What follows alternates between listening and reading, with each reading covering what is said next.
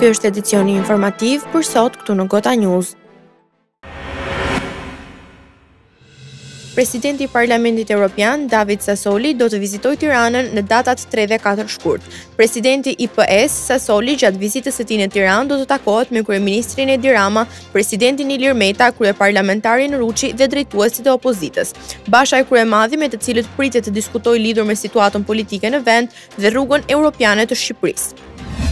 Fal kontributit të forcave të armatosura, 900 banorë të fshatrave Klos e Fan prej ditës së sotme do të kenë më të lehtë të shkojnë në shkolla, qendrat shëndetësore apo për të lidhur me pjesën tjetër të Shqipërisë përmes rrugës së Kombit. Ministrja e Mbrojtjes Olta Xhaxha gjatë inspektimit të përfundimit të punimeve për urën Bailey vlerësoi kontributin e FA dhe ekspertëve Gjenio në komunitet. Për ministren Xhaxha, vëmendja ndaj komunitetit, veçanërisht gjatë emergjencave civile, është një ndër prioritetet kryesore të institucionit që ajo drejton.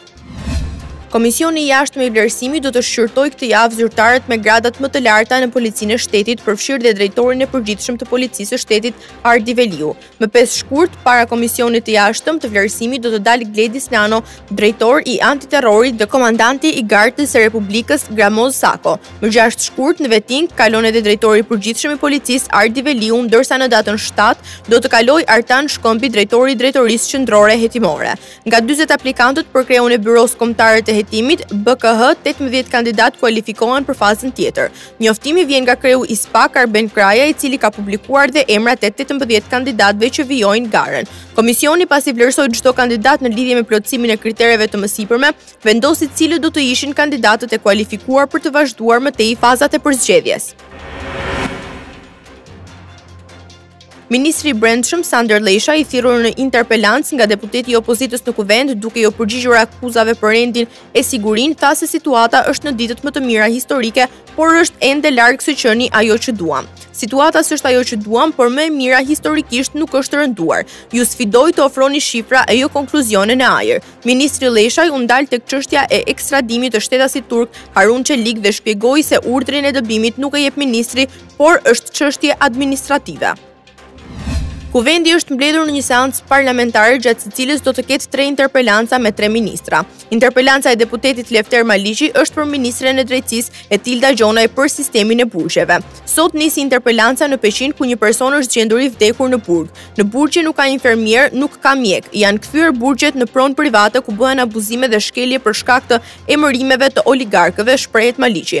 Ndërsa ministra e drejtësisë Etilda Gjonaj ka deklaruar se rekrutimi në bazë të meritokracisë.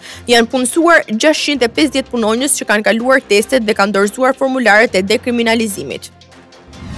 Kreu i Parlamentit Evropian, David Sassoli, shprehet optimist se Shqipëria dhe Maqedonia e Veriut mund t'i arrijë që t'i hapin negociatat me Bashkimin Evropian në pranverën e 2020-s. Sipas tij, nuk duhet të ndalet procesi i negociatave me Shqipërinë dhe Maqedoninë e Veriut pavarësisht metodologjisë së re që ka prezantuar Franca, pasi sipas tij bëhet fjalë për një çështje që në të dyja vendet sjell progres dhe përmirësim të jetës së qytetarëve. David Sassoli vlerëson marrëveshjen e palëve politike në Tiranë për reformën zgjedhore dhe i shtyn palët drejt një marrëveshje më të gjerë për të mirën e vendit. Andon Mihilla, i cili është në rrethana ende të paqarta, u gjeti pa jetë në burgun e Peqinit. Ishte i dënuar me burgim të përjetshëm për një sër veprash penale. I riu ishte pjesë e bandës së Julian Sinanajt. Kujtojmë se në 2014 ai u dorëzua në policinë e Vlorës pasi ishte shpallur në kërkim si pjesë e kësaj bande famkeqe, pas të cilës fshihen disa vrasje dhe jo vetëm.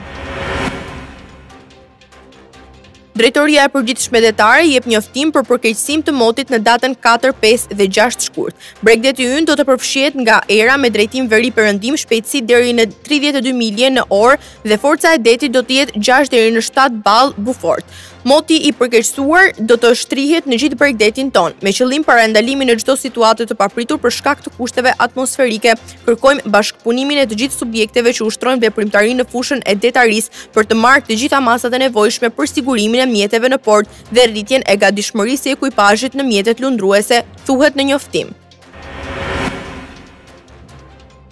Deputetët e legjistraturës së 7 të Kuvendit të Kosovës do të mblidhen sot për të votuar qeverinë e koalicionit Lëvizja Socialiste, Lëvizja Vetëvendosje, Lidhja Demokratike e Kosovës. Dy partitë që morën më së shumti vota në zgjedhjet e parakohshme nacionale të 6 shtetorit kanë arritur marrëveshje për formimin e qeverisë së re, duke i dhënë fund ngërçit politik për shkak të mos pajtimeve rreth ndarjes së postave. Autoritetet kineze kanë bërë të ditur se ka arritur në 361 numri i vdekjeve në Kinë si pasojë e koronavirusit të ri me origjinë nga qyteti Wuhan. Shifra është shpallur nga Komisioni Kombëtar i Shëndetit (NHC) dhe të i kalon vdekjet e shkaktuara nga sindromi i rënd akut i frymarrjes (SARS). Të paktën 24 provinca dhe bashki kineze shtyn në rinisjen e aktiviteteve ekonomike dhe të prodhimit deri më 10 shkurt nga frika e infeksionit të koronavirusit të Wuhan, citon tg.com. Kategoria superiore do të ulë si parin sot në orën 14:00, teksa për këtë të hënë janë programuar 2 sfida interesante. Ende pa u mbyllur java 20 e Superligës, skuadrat dhe tifozët e kanë mendjen nga java që vjen, e cila përkon me një ndeshje klasike të futbollit shqiptar. Në Loro Boriçi, Vllaznia do të pres Tiranën në një ndeshje që sezonet e fundit nuk kanë parë vetëm protagonizëm në fushë, por edhe tribuna. Java 21 do të nisë të premten me ndeshjen klasike, teksa e shtuna e datës 8 shkurt do të dhurojë emocione me plot 4 takime. Kuksi do të pres Laçin, ndërsa Skënderbeu luan në Korçë ndaj Bylis.